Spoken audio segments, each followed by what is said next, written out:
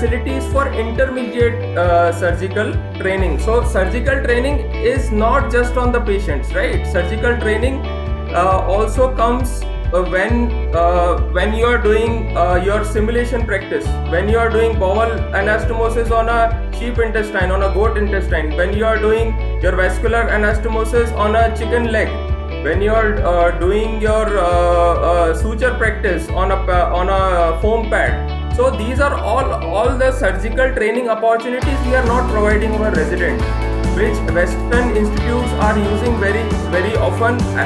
I will tell you, at not more than 5 to 10% institutes will have a wet lab, will have a skill training lab, functional one. They might have a room, empty room with a table and with one lab set, which they call it as a skill lab.